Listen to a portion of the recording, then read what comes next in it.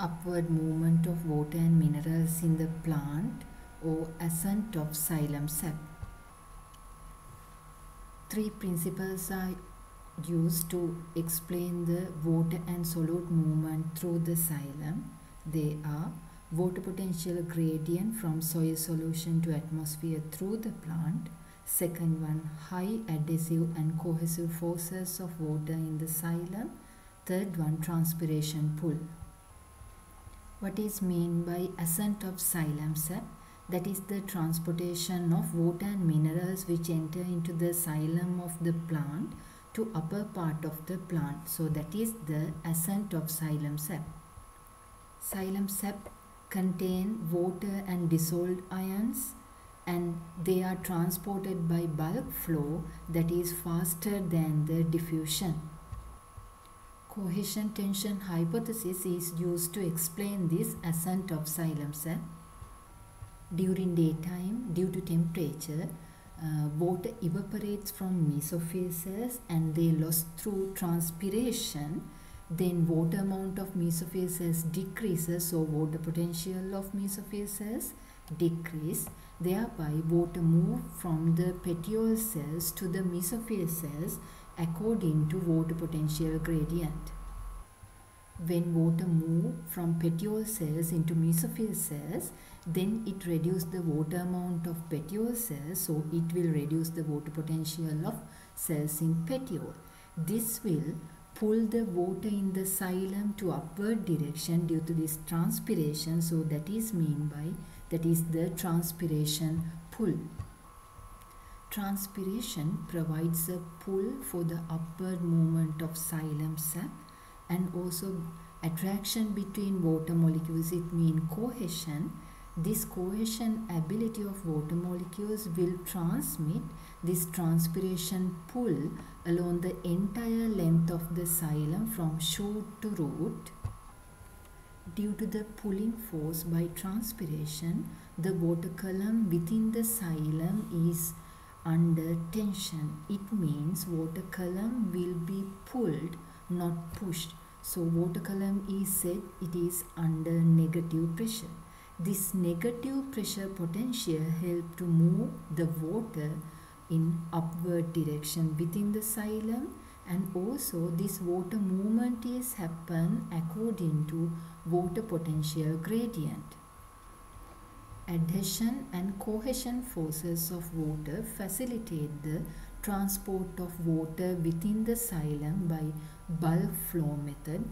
Adhesion means attraction of water molecules with different molecules, and cohesion means attraction between water molecules. Due to high adhesion forces of water molecules, they attract to the cellulose molecules within the xylem wall. Water has high cohesion forces because of the hydrogen bonds between water molecules.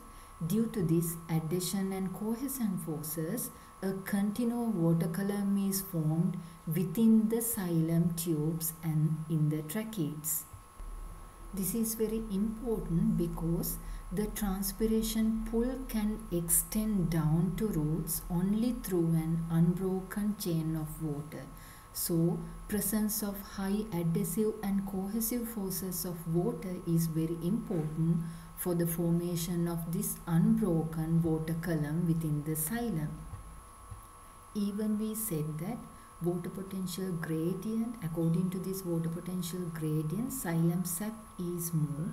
We can set that the xylem sap is moved according to pressure gradient, because that done by bulk flow. For the bulk flow, materials can be moved from high pressure to low pressure. So this xylem sap is also driven by pressure gradient. The tension of the xylem sap is transmitted from leaves not only to the root tips but also to the soil solution. There is an water potential gradient from soil solution to atmosphere through the plant. It means highest water potential is happen in the soil solution and lowest water potential is occur in the atmosphere. So this water potential gradient is important for the upward movement of xylem sap. It means against the gravity. This is the general pathway that water have to move from soil solution to atmosphere. From soil solution, water enter into the epidermis of root, then cortex, then they move into endodermis, then enter into the xylem of root, then they enter into the xylem of shoot, then mesophyses. Finally they move to the atmosphere by transpiration. Plant don't need any ATP energy for the upward movement of xylem sap.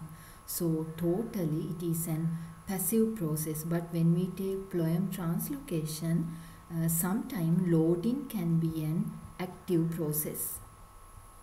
Root pressure and capillary forces of water within the xylem sap is important for the upward movement of water within the xylem for some extent. What are the similarities between ascent of xylem sap and translocation of phloem?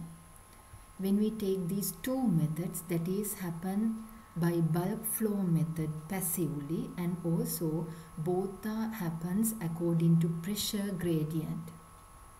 What are the differences between ascent of xylem sap and translocation of food? Ascent of xylem sap happens within the xylem vessel and it is done by negative pressure, and phloem translocation happens through sieve tubes and it is done by positive pressure. When we take xylem sap, it contains mainly water and minerals. When we take phloem sap, it contains water, sucrose, amino acid, minerals like that. Then when we take water movements, that is happens only to upward direction, but when we take phloem translocation, it can be happen to both direction, upward direction and downward direction. And when we take xylem sap movement, that is totally an passive process, but when we take phloem translocation, even bulk flow happen passively. Sometimes loading can be happens actively. Finally, try to answer this essay question. First one, describe the structure of the stomata in angiosperm. B part, describe the potassium influx hypothesis. Third part, describe the pressure flow hypothesis. In this diagram, you can observe that cohesion tension theory. So here you show that transpiration, so loss of water from the leaves, then from xylem that water will be replaced. So from xylem, water is pulled into the leaf cells. So this is the explanation for the ascent of xylem sap. It is explained by cohesion tension hypothesis. Here we discuss about three principles. So these three principles are important for the ascent of xylem sap. Thank you.